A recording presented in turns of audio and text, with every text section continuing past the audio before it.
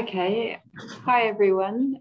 For those of you just joining us, today we've got a talk by Gloeta Massie. She's a PhD student in the School of Biological Sciences here at UQ. She's supervised by Rich Fuller, Mandy Patterson from RSPCA and the UQ School of Vet Science, and Dr. Ella Kozkov from the UQ School of Social Science. So she's got a very interesting interdisciplinary project here. She's also conducting this research in collaboration with two major wildlife hospitals in Southeast Queensland. That's RSPCA Queensland Wildlife Hospital and the Currumbin Wildlife Hospital. So Gloeta's talk is titled, sorry, I've just got the title. It's okay. I'll have it on a slide in a minute. Yeah, sure. It's about wildlife rescue and the implications for, or her PhD, sorry, is about wildlife rescue and the implications for conservation and welfare. So over to you, Gloeta. Thanks. Thank you. And thank you very much for the introductions and for everybody who's already done some drawings. To begin with, I just want to start with an acknowledgement of country. I acknowledge the traditional owners of the custodianship of the meeting today and the lands in which we meet. Make clear this, all the drawings. We pay our respects to their ancestors, to the descendants who continue cultural and spiritual connections to country, and we recognize their valuable contribution to Australian and global society. So I just need to start by prefacing this, that this presentation contains discussions of death and images of injured wildlife. So please be aware that that can be quite confronting and keep that in mind as you go. This is not a research topic that you will walk away with, unfortunately, with a sense of great joy and happiness, but it is one that I think I hope that you'll find interesting and perhaps can find new avenues of ways of engaging. So my talk today is wildlife rescue. What are the implications for conservation and for welfare?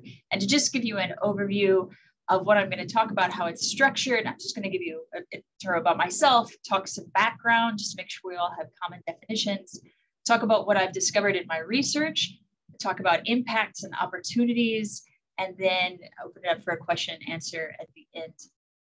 Now to start, I'm going to ask you, this is the teacher in me, I'm going to ask you a sort of a pre-talk question and see if that changes and ask you the same question again at the end, whether or not you think there's a relevance here. So using your annotation tool, you can please put a little star or a stamp on which of these statements best agrees with how you feel, or which of these feelings best agrees with how you feel about that statement. That wildlife rescue is too small scale to make a difference to ecosystem dynamics or conservation efforts.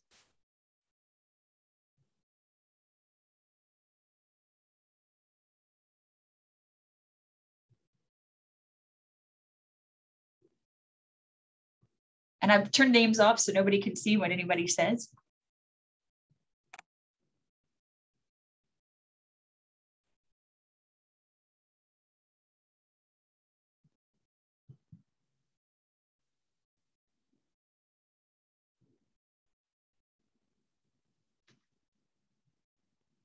Terrific, I'll give you about 10 more seconds if you haven't annotated yet.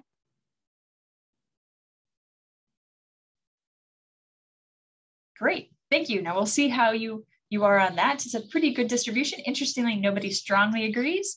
I've talked with people who definitely strongly agree, so it's a nice change to see a variety there. Let me clear that, we'll go to the next one.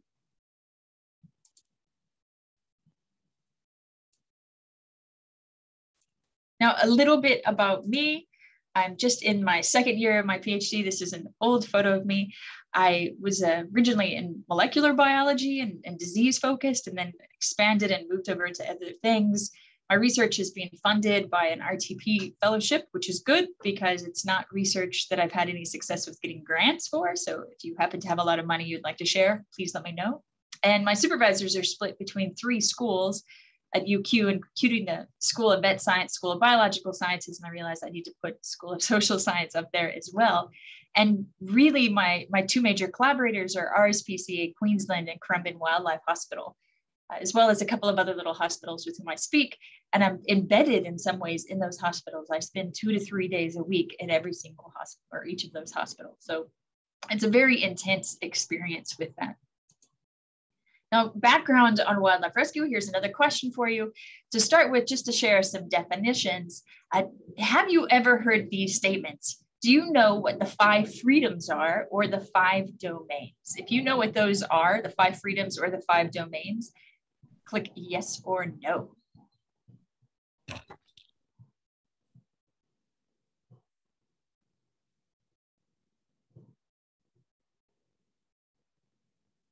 Like, I know those in multiple contexts, think of them in this context in terms of wildlife rescue or in terms of wildlife.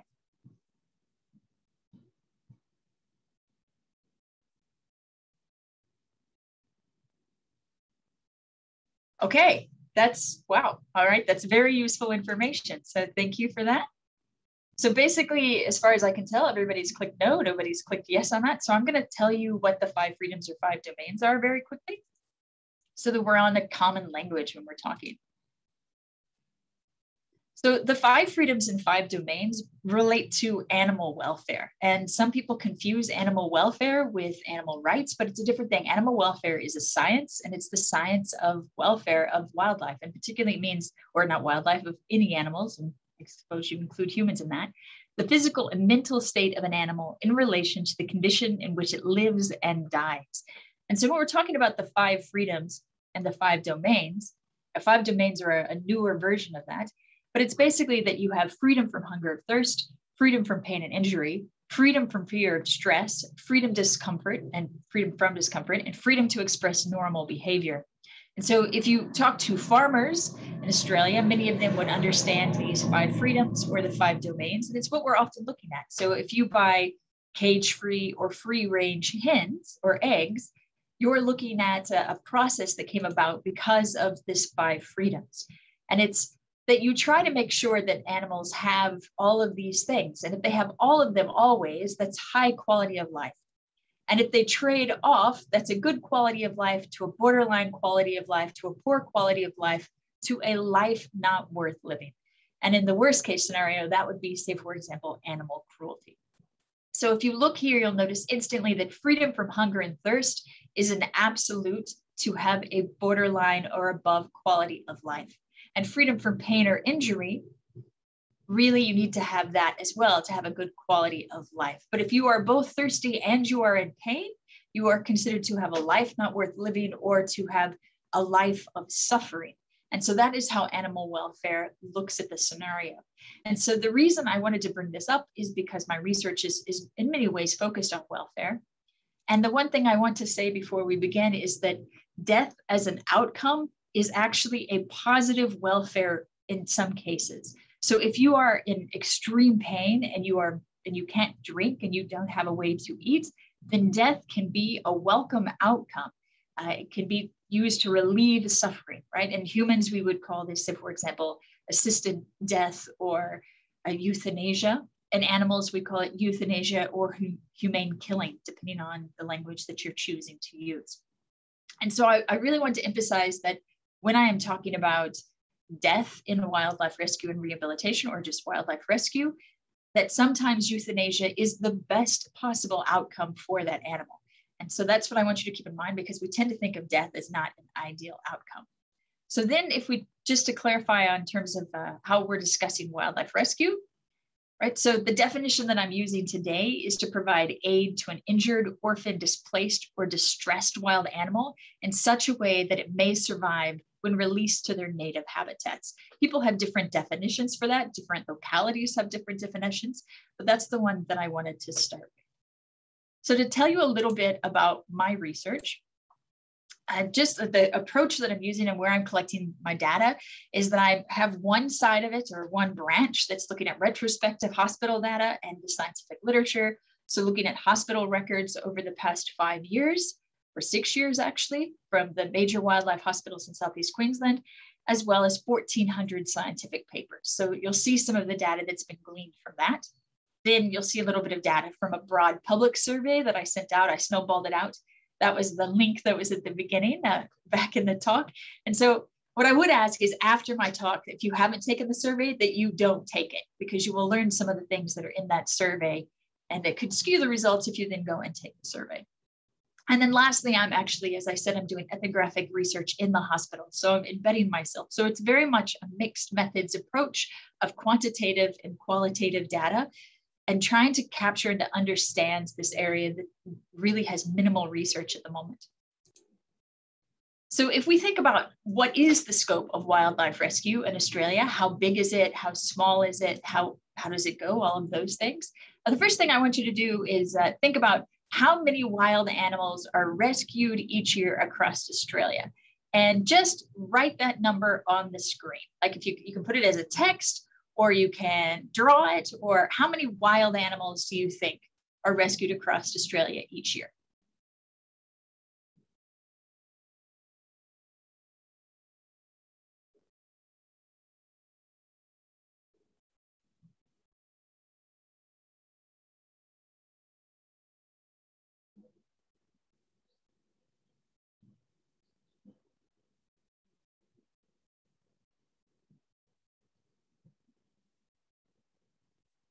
Great, obviously a very wide range of animals, or wide range of numbers.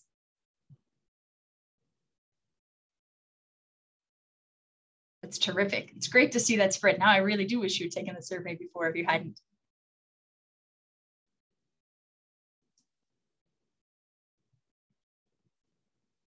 Well, the truth is that nobody knows. We do not know how many wild animals are rescued across Australia each year, for the simple reason of there is no systematic data collection of wildlife rescues across Australia. It is done at a state-by-state territory level, except that it isn't as well, because only the New South Wales government collects data on wildlife rescue across the scale. Tasmania collects it for some species. Queensland previously collected it, no longer collects it. South Australia doesn't collect it, Northern Territory doesn't collect it. In other words, we don't actually know the scale of wildlife rescue. Although if you put together some of the literature, you start to get an idea of scale. And in a second, you'll be able to have a clearer idea of scale as well, right? How many wildlife are released each year? We don't know. So of those animals that are rescued, how many are released across the country? We also don't know that. And where are these wildlife released? We also don't know that. Now, I put an asterisk in there in my head because, of course, obviously, whoever delivers the animal to the wild knows where that animal is going. But en masse, we don't know where these animals are going. There are some exceptions. Some animals, such as koalas in Southeast Queensland, some of them are tracked. But as a rule, we don't even know where these wildlife are being released, which does beg the question of, are we looking at one of the largest translocation or reintroduction experiments on the planet happening unmonitored? But we'll get to that in just a little bit. So my area of research is, of course, Southeast Queensland, this tiny little section over here. Now, in terms of the scope of wildlife rescue in Southeast Queensland, I can tell you that, but even that is just based on one hospital's data or two hospitals' data, not all of the hospitals. So these were the total wildlife admissions by postcode to one wildlife hospital in Southeast Queensland between 2015 and 2020. And I want to point out that you'll notice that there are these spots here that don't have much coverage. That's because this area down here is covered by a different hospital, and this area up here is covered by a different hospital. And so I hope you can all see the pin. But basically, this hospital here is covering this region. And each of these little red represents 4,244 rescues in that postcode. So that starts to give you an idea of how many animals. Each one of these, of course, represents one, but these are 4,000 in that one postcode, and then around 2,200 in this postcode here. So you start to see the scale. Now, I should say, these are only the rescues where the people brought them to a wildlife hospital. So any rescue that went to a vet is not included in this number. Any rescue that just went to a person's home and was never brought to a wildlife hospital is not included in this number. And to give you an idea of what that actually means in sheer numbers,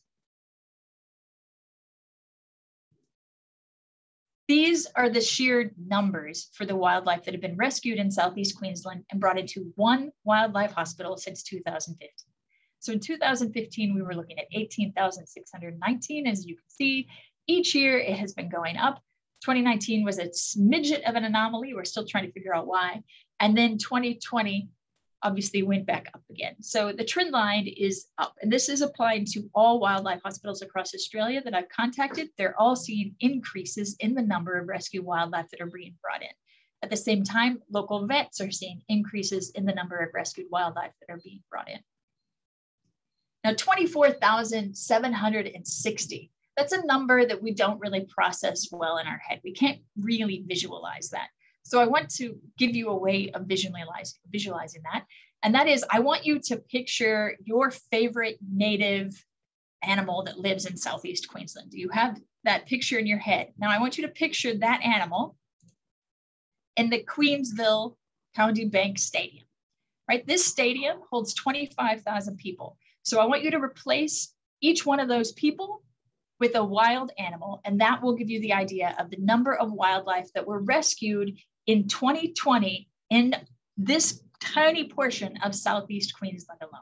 So estimates are that across Australia, between 500,000 and 1 million wildlife are rescued every year. But as I said, we don't know that. So last year alone, we had enough to fill this stadium. Over 2 years, we had enough to fill Suncorp Stadium at 50,000. And over the last 4 years, enough wildlife were rescued in Southeast Queensland, this one hospital, to fill the Melbourne cricket grounds. So again, if you picture every single one of those people replaced by a native animal. Now, what species are actually breaking that down? It's not a species, it's over 260 different species that are coming in. But each one of these color breakdowns represents a major group. So if we look again at, say, 2020, 1,346 came from this group, 6,325 came from this group, and 14,201 came from this group. So get ready to annotate. My question to you is, which of these groups represents the orange? Annotate which of these groups do you think represents the orange on that graph.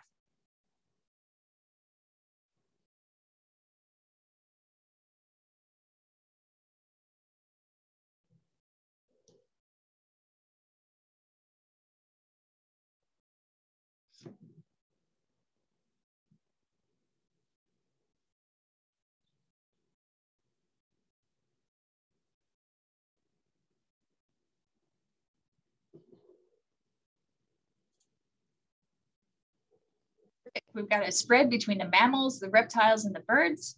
Birds definitely looks like for the win on that one. And in this context, birds and birders, you are correct. The largest group that's being brought into this wildlife hospital are birds. Now, I should say the largest individual species is a mammal, and those are basically the brush-tailed possums. They're the largest number of intakes, although that's starting to get beat out by lorikeets, rainbow lorikeets in particularly, as rainbow lorikeet syndrome becomes more prevalent, or more people are picking those animals up. And then, yes, I see the unhappy face up there by the snake.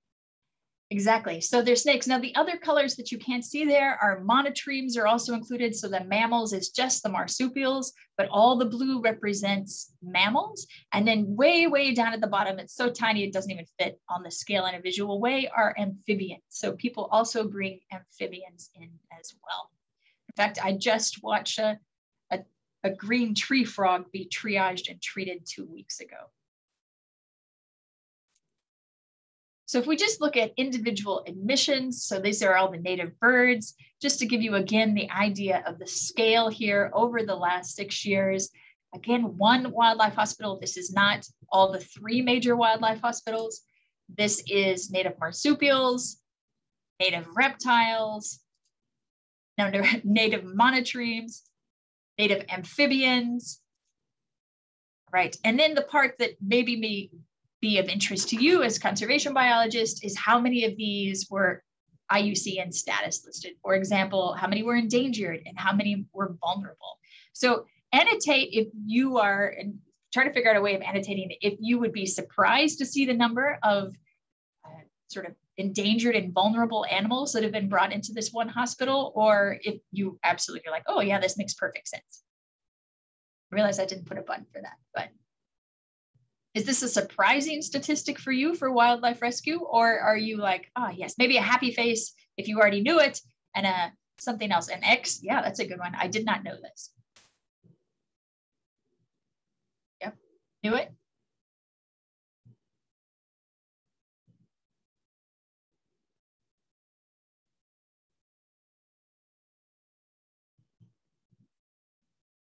Right, so a lot of people did know, and then some people didn't know around that. Terrific.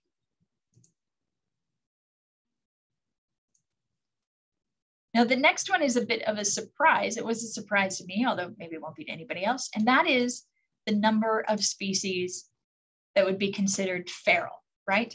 And so these are the non-native admissions to one wildlife hospital in Southeast Queensland between 2015 and 2020.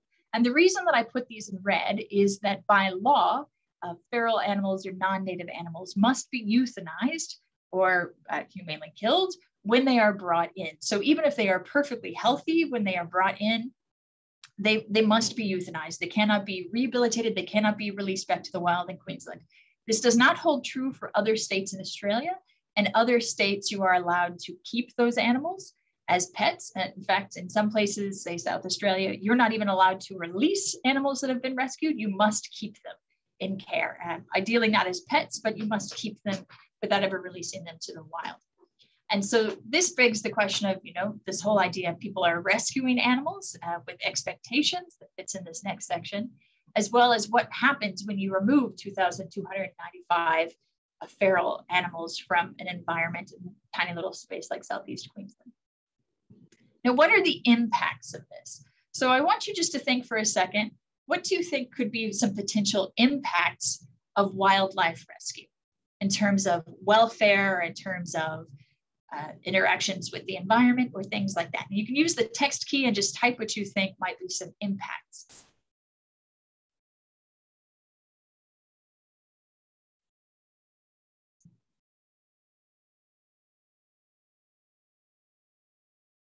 When 25,000 animals are rescued, what impacts could that have?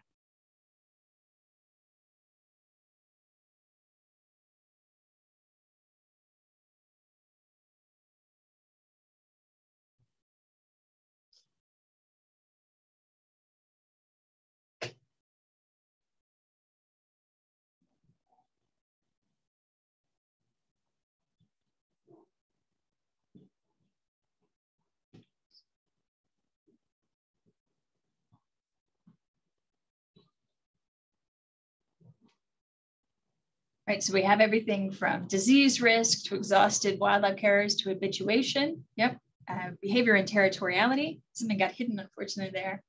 People might not bring them in if they realize that they're being euthanized. Lack of resources. Exactly. Disruption of natural selection. Overwhelmed hospital funding, welfare, inexperienced people. Yeah. Let's go ahead and have a look, see at that. Now this next one, I'm going to show you a video clip because I really want in the front of your head as we talk about this, what I am talking about when I talk about wildlife rescue, right? So sometimes it involves something as simple as I see a turtle and I pick it up and, like I see a turtle on the beach and then I realized, oh, it's a snake turtle. And so I take it off the beach and I put it next to a fresh waterway. In a sense, that's a rescue, right? I'm taking an animal out of its habitat and I'm bringing it into human care and I'm moving it to a new area. In other cases, and in many cases, particularly around bushfires or car crashes and things, we can see something that's like this next video. So just as a heads up, this can be a very confronting video. So I just want you to be aware of that.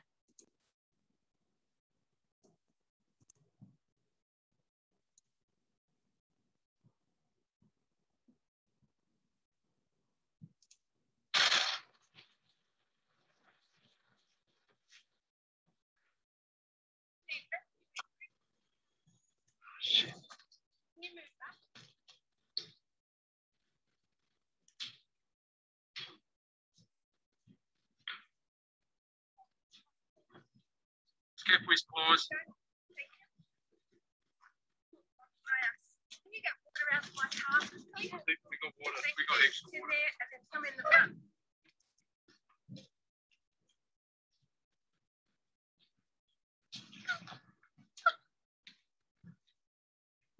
Good. Careful.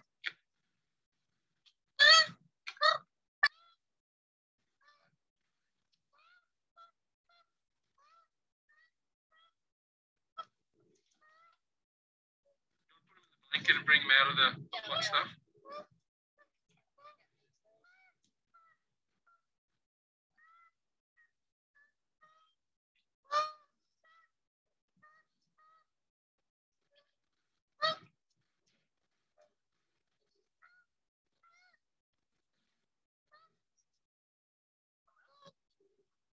Yeah, you want a hand? Yeah.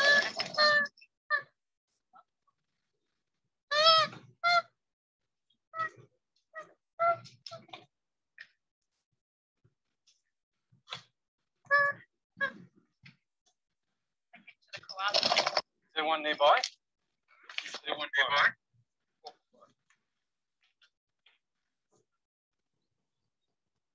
So that video was of a rescue that occurred in New South Wales during the 2019 bushfires. And this koala was then taken to a wildlife hospital. We had very big news. It was actually a global news story. And I don't know if you could tell from the video, but the koala's eyes had been burned and much of its face had been burned. So after being able to eat for a few hours, it was then euthanized on the second day in care. And so I just wanted to show you in a sense of what it means for some people to rescue, right? She stripped her shirt off. She ran into a dangerous environment, a fire. She picked that animal up and moving it into care. So what does it actually involve and how can that impact things? So one of the things are who decides to rescue and what they rescue. So the next bit is some results from my survey already, some preliminary results. So I've around 500 people have already responded.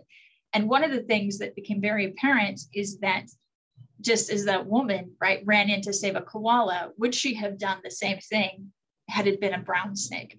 Or would she have done the same thing had it been, you know, an animal that didn't fit her perception as worthy of being saved? And maybe for her, all animals are worthy of being saved. But based on the initial survey, we do have our preferences on the animals that we are willing to save.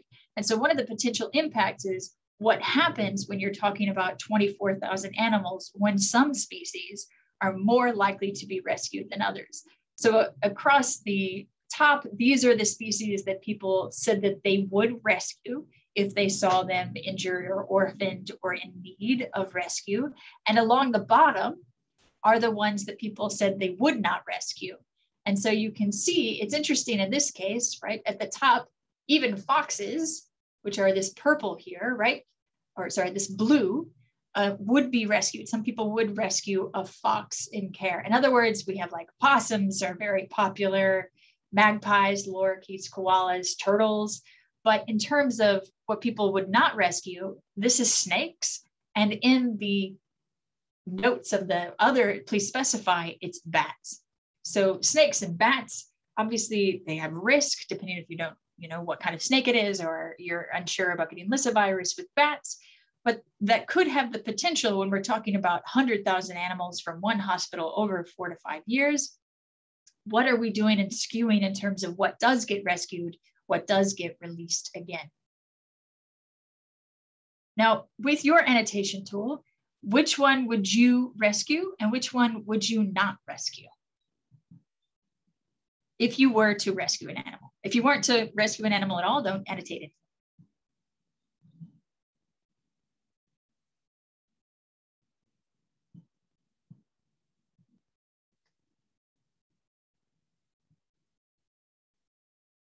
Oh, interesting. Somebody put fox.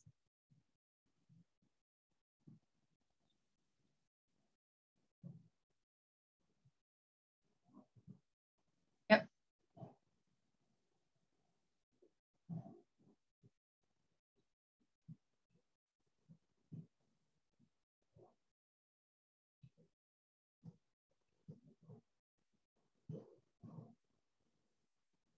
So even here, you can see the spread of what people would say, yes, I would rescue that. And others, yeah, probably not going to rescue that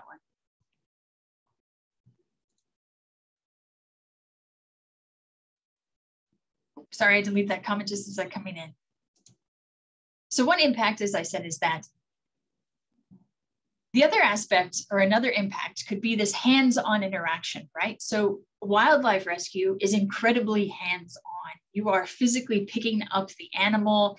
Now you may use a t-shirt, you may use a towel, you may use your bare hands, and I'll show you some results from that. In this case, this gentleman is picking up a koala with his bare hands, right? This is an emergency situation. He's running in, he's grabbing the koala. The other aspect is, what does it do? What does it do to you as a person when you run in and pick up an animal, when you are in a trauma type of situation or a trauma care environment, such as a hospital, just a wildlife hospital instead? How does that impact you? And so we know already from studies that have just come out in the last few years that there is a connection between the observation of not wildlife trauma necessarily, but trauma in animals and the impact on the mental health of the people that deal with that. So Bruce Engelfeld did this study where he surveyed basically 500 wildlife carers and showed that there was a tremendous amount of grief and even some potential PTSD in looking and caring for rescued wildlife in Australia. And at the same time, this paper just came out on the basically what happens when vets are put into bushfires or put into large-scale mass casualty events, that they had nightmares, they had all sort of, again, very similar to PTSD symptoms, going up for up to 6 months after their release. And what I can say is that when we picture a massive bushfire and that impact, right, that these people are going in, they're getting those animals, that's a very similar condition to what the vets and the vet nurses are experiencing on a daily basis in the wildlife hospitals where I am now. And so when I'm embedded and when I'm there, I'm watching animal after animal after animal after animal, nonstop animals being brought into the hospital that are wounded, that are in distress, that are sick, that have been orphaned, that have been bird napped, so the gamut, and then being euthanized and having to be treated and euthanized by the staff. So there's a real concern around the mental and physical welfare of the people that are taking care of these animals. And at the same time, there's a real concern around the disease spread, as somebody brought up, right? So one of the questions I asked on my survey was, if you asked or if you rescued wildlife, did you use any form of PPE? What did you do to protect yourself from that wildlife, right? So many people, many being still only 36%, wrapped in blankets or something around that animal to keep from touching it.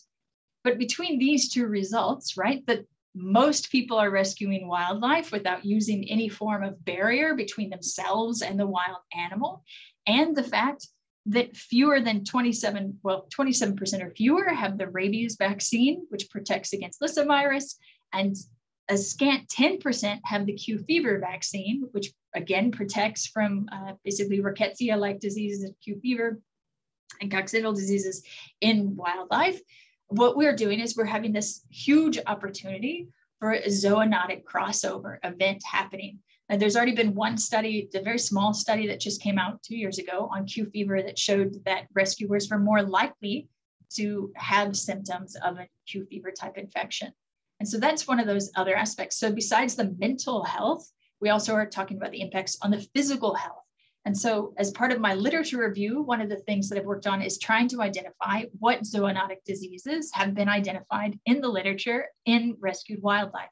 Now, this is not that they've been identified as zoonotic, but these are the diseases that have been found in rescued wildlife that have been brought into hospitals. And so what we have are things like Plasmodiums, Klebsiella, Staphylococci, mycoplasmids, right? And then just literally today, my search alert popped up and we have this paper that just came out in the UK, right? And this one that just came out in Germany. So there's this massive opportunity, which has not been looked at in the literature yet, between the potential zoonotic crossover. And that is not simply from wildlife to humans, there's also the reverse. So if you take a few minutes and go into Instagram or Facebook, you'll see pictures of people playing with wildlife in terms of wildlife rehabilitation. And we know that diseases can pass from humans back into the wildlife. If those wildlife are then released back into the wild, what happens, right? So we know that there are animals that come into care that are that develop or pick up drug-resistant E. coli while they are in care, and then they are released back to the wildlife.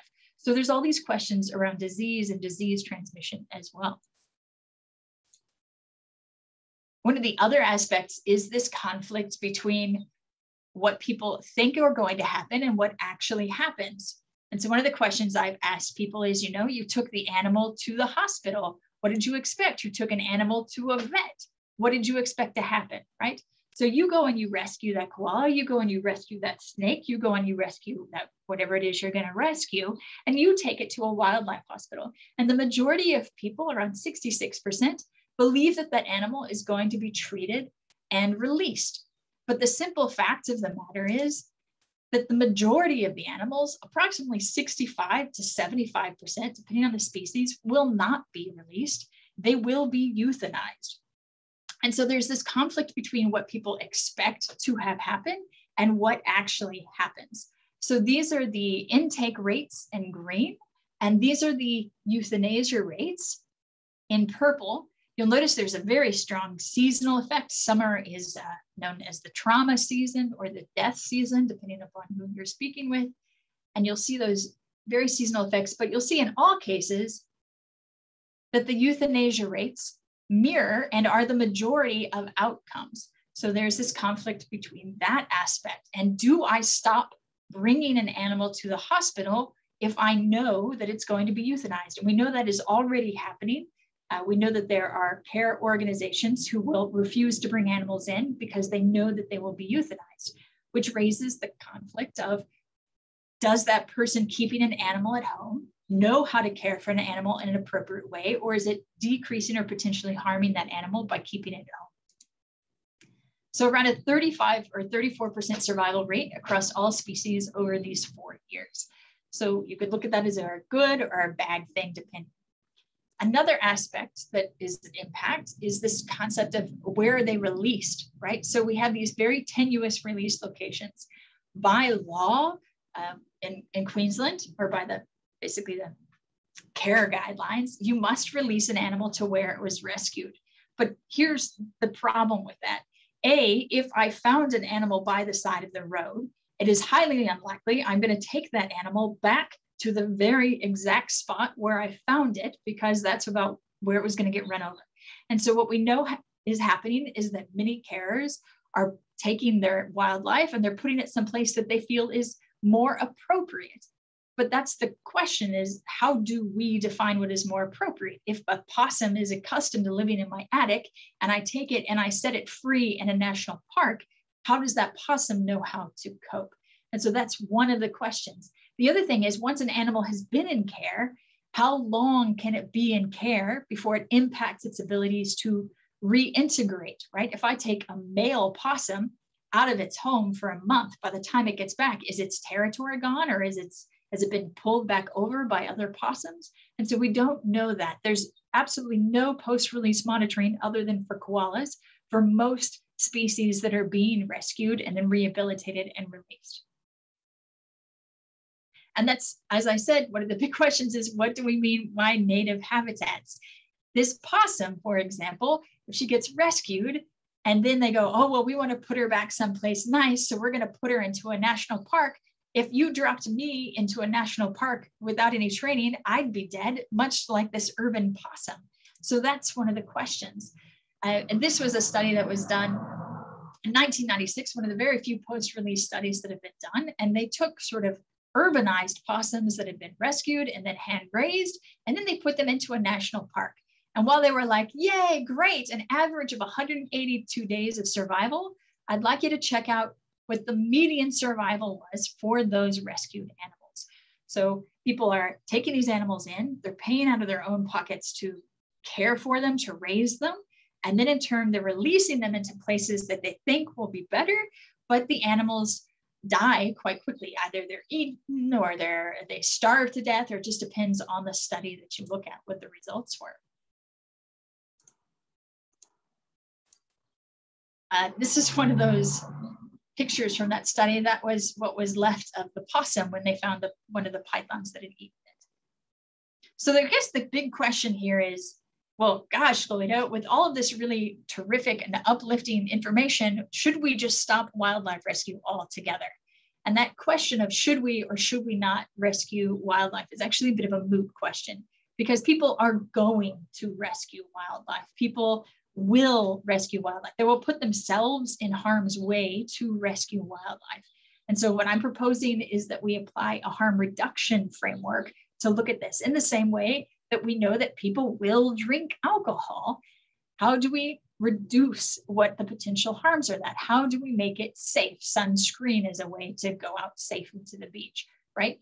Don't drink and drive, or don't drive drunk, right? These are ways of harm reduction.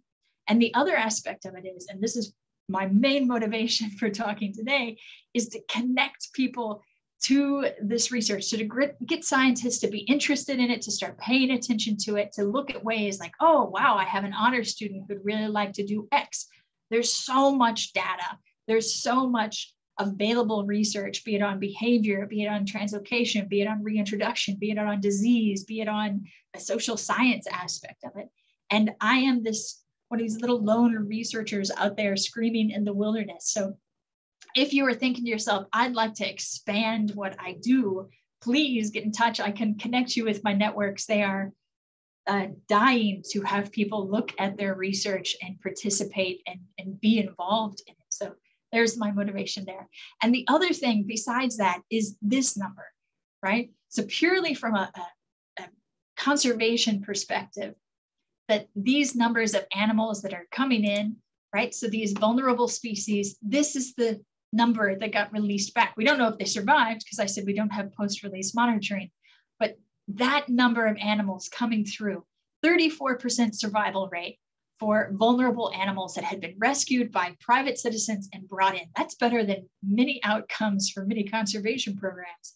So how do we make it better, make it more successful, do what we need to do to improve those processes?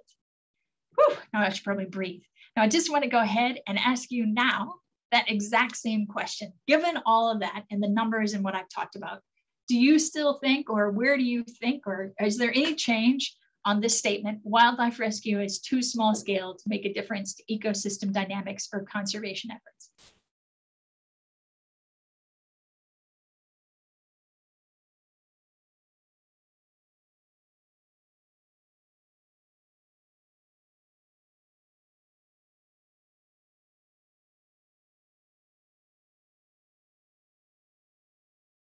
Big check mark.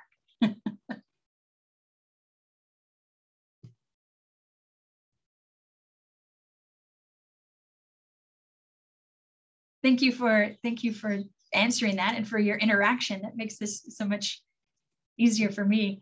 I just want to say thank you now. There's references here if anybody wants them, and open it up to questions. Please ask questions. I always want to talk about my research, not even just about my research, but just to get people excited for it.